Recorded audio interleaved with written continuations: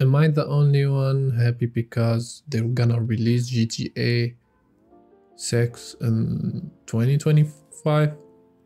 Like, I have my reasons I'm happy because, first of all, I don't have Xbox or PlayStation 5. Second thing, no money.